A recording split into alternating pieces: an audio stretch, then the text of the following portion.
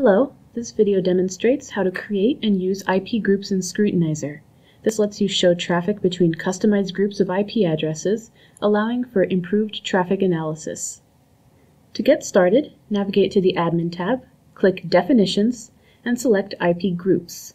To create a new group, make sure New is selected in the existing groups dropdown, and then type in a new group name. I'm going to use one of our existing groups just as an example.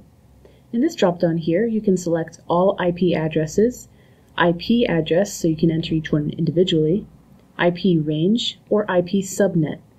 Then type in your IP here and click Add.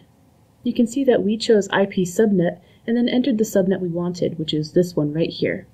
Double check your information and click Save. Let's look at our incident response system and create reports for network segmentation using the IP group we just set up. Go to the Status tab, and I'll just click one of our interfaces and run a source IP groups report. Once you're in the report, you need to add a filter. Now you probably click this Add button to add a filter, but there's an even easier way. Simply click and hold your selection and drag it to either Include or Exclude filter. I'm going to include this. Then click Apply Filters to update the report. Now I can change the report type. I'll change it to a pair IP groups to IP groups report. And now I can see the other IP groups this one is communicating with. This allows me to verify that it is only communicating with the correct IP groups.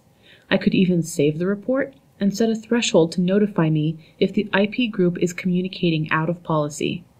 This kind of easy and quick investigation is great for meeting and exceeding certain compliance standards.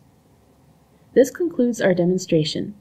If you have further questions on the capabilities of IP groups, our awesome support team will be happy to help you.